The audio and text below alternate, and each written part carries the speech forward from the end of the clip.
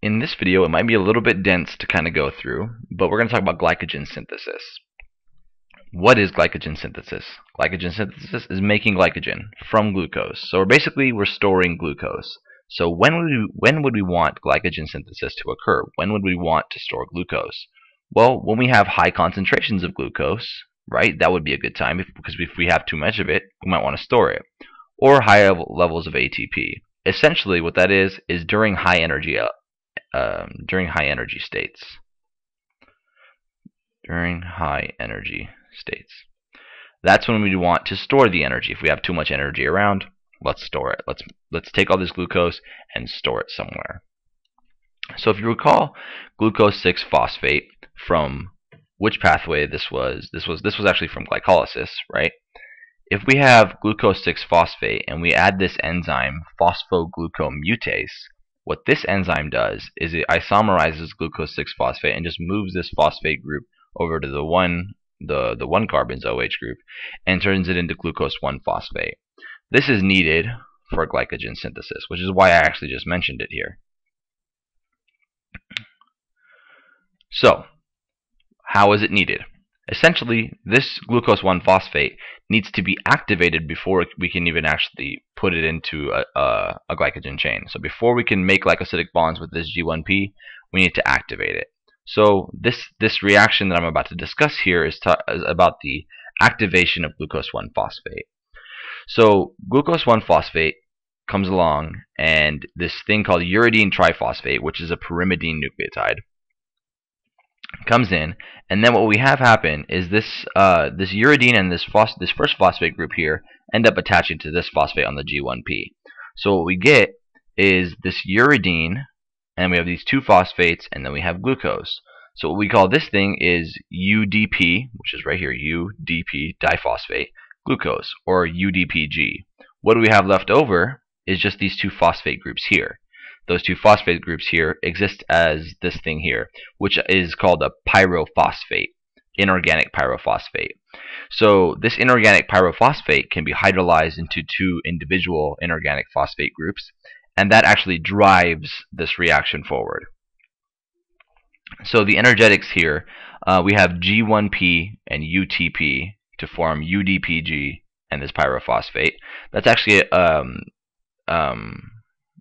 reaction that's at equilibrium. It's isoenergetic. Whereas the pyrophosphate being hydrolyzed into the two inorganic phosphate groups has a negative free energy, which means it's a spontaneous process and therefore is exergonic, right? Exergonic or spontaneous, right? So this powers the production of UDPG. Excuse me. Now I put a pink star here over the hydrolysis of this pyrophosphate. And the reason why is because it's very common in metabolic processes for a pyrophosphate hydrolysis to power or drive a particular reaction. So I kind of wanted to give you guys a heads up for that. But why did we do this? Why do we do this? Why wouldn't we just add this G1P to a carbon or to a glycogen chain? Excuse me. The reason why is because UDP, having this UDP on here instead of just this phosphate, this UDP is a better leaving group than the phosphate group. Which brings me to my next point about the enzyme glycogen synthase. So glycogen synthase, quite simply, is the maker of glycogen. It's the thing that makes glycogen. When would it be active? Well, we mentioned earlier that we would want it to be active during high energy states, right? Because glycogen synthase is storing glucose as glycogen. So we want to only store glucose when we already have plenty of it around, when we have plenty of energy, high energy states. So what glycogen synthase does, it actually catalyzes a very particular reaction. The reaction that it catalyzes is it adds a glucose unit in the form of UDPG, which we just created above, or just a moment ago, to an existing glycogen chain. So it makes a glycogen chain one glucose unit longer. So how exactly does it do that? Well, let's think about this. This is the UDPG that we just created here. This glucose with this uridine diphosphate, UDP glucose. Now this here is what I've drawn here is a glycogen chain that's N residues in length. I've only drawn 2 residues here because I didn't want to spend too much time drawing out a bunch of different glucoses. But you can imagine that this chain goes on further and further and further, which is actually why I drew this OR here. It indicates the continuation of this polymer sort of in this direction to the right. Excuse me. So what happens? What is the reaction that glycogen synthase catalyzes? Well, we want this glucose, right? We want this glucose here to be attached to this glycogen chain at the non-reducing end, which we mentioned in the previous video.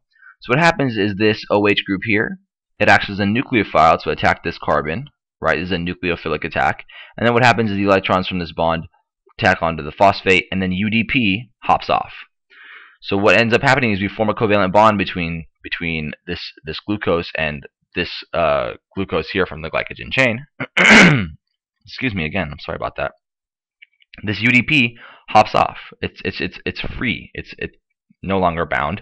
But this glucose here, which I've indicated in yellow, has been attached to the existing chain, which was already in white.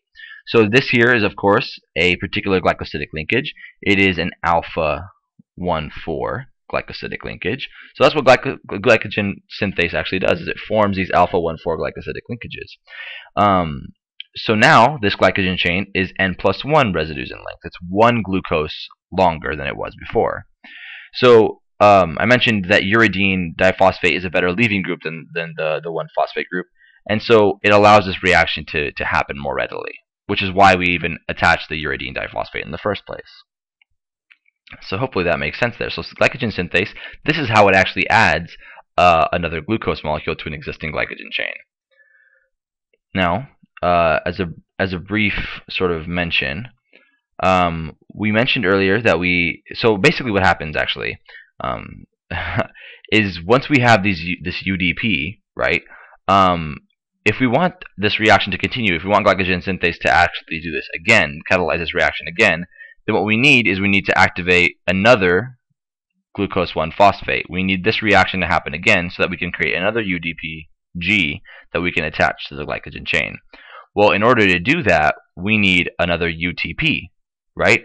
So this UDP, right, comes together with an ATP and basically the ATP gives the UTP its phosphase, or the UDP of phosphate. So this thing has 2 phosphate groups. ATP has 3 phosphate groups.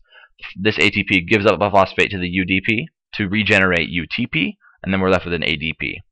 So the purpose of this is we must regenerate UTP to continue to synthesize glycogen, right? We need to create more UDPGs, so we need more UTPs around, right? We need more of these so that we could have this reaction occur again, right? This is a requirement here for that activation step. So a little bit more if you're interested. Glycogen synthase, we just mentioned this, it only adds glucoses to an existing chain, and that existing chain has to be at least 8 glucoses long. So really, glycogen synthase is involved in the elongation of an existing glycogen chain. How does it begin? Well, that's where glycogenin comes in. So glycogenin, it generates glycogen. So it actually initiates glycogen synthesis. After it initiates glycogen synthesis, then glycogen synthase takes over to elongate. So glycogenin is really just involved in initiation. In addition, in the last video we talked about how there were branches on glycogen. So there's this enzyme called the branching enzyme, and what it does is it takes about 6 glucose residues at a time from the non-reducing end of an existing chain, and it takes those 6 residues and it attaches them at branch points via alpha 1,6 linkages. So that's a sort of summary of what goes on with glycogen synthesis. I hope that was helpful. Even if it was a little bit dense, maybe you should go back and pause the video and do whatever you need to do to understand this stuff. I hope that was helpful. Thanks for watching.